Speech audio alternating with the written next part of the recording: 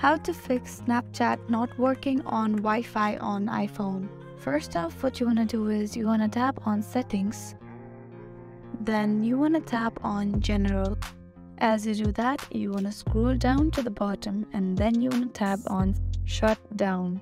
To shut it down, you want to slide the power button and you want to reopen it, and then it might fix Snapchat not working on mobile.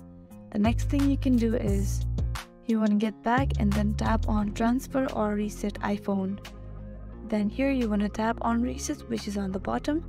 Then you want to tap on Reset Network Settings, which will allow you to reset your network but not other activities of your phone. Enter the password and then tap on Continue. Tap on Reset Network Settings, and then this might help you solve the problem. The next thing you can do is you want to go to the settings and then you want to tap on Wi-Fi, and you have to make sure that the Wi-Fi is turned on. Then you want to go to cellular.